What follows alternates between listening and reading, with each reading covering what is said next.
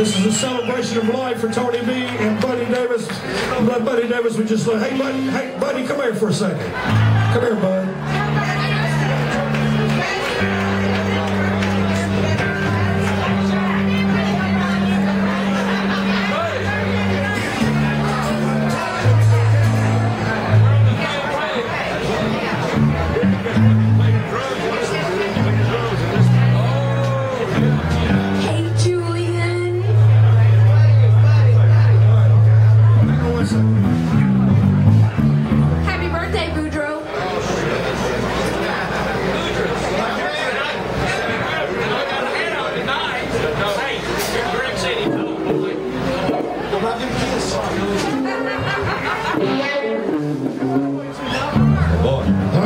It's Buddy Davis's birthday, and what I'd like for Buddy to do, if he would, because I know it's hard for Buddy to say something in just a little short matter of time, but we've got to hear Buddy say one thing about sweet Tony Black. Hang on there, fella. When he mentioned last year on Buddy's birthday, me and Tony and all the guys and Buddy, we celebrated Buddy's birthday at the Sidecar.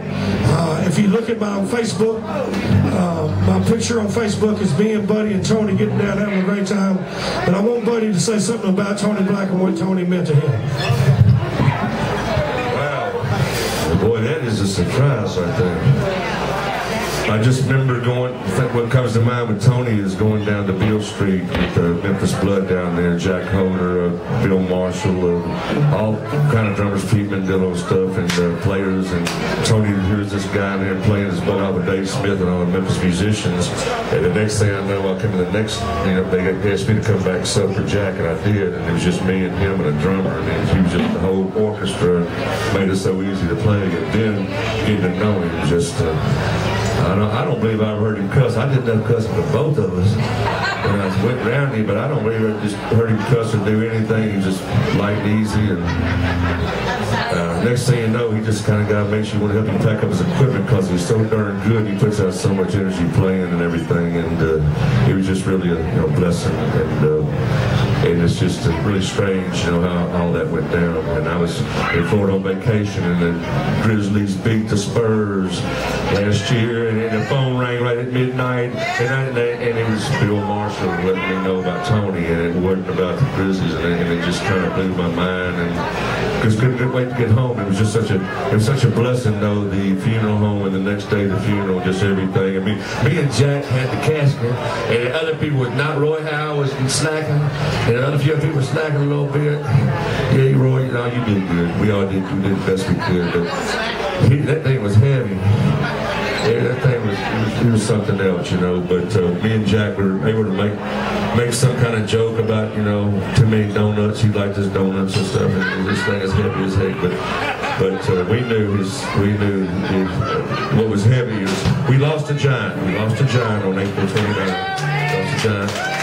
But he left behind all this that we left behind. Now we're trying to carry on without him, and I think we're doing a darn good job and everything, but it's because his spirit lives with us. And I can't say nothing quick, can I? But I love you. Thank you for letting me say something that I just came from the heart, and I love him. And I don't have no reason to cry because I know his spirit loves here now. I mean, if Tony ain't in heaven, I know I ain't got no chance. All right? I ain't got no chance. If Tony's not in heaven, if he ain't there, we ain't no more. A very special picture of you, buddy, that we want to give you in honor of your birthday, because we love you too, and you're extremely special to all of us.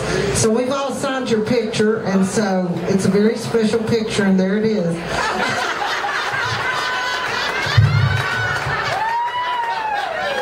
That's special thanks to Diane Bruner for that's Photoshop. I mean, that's that stuff you can make, David Raper and his wife, they know how to do this stuff, and then, Gerard, they can do this stuff.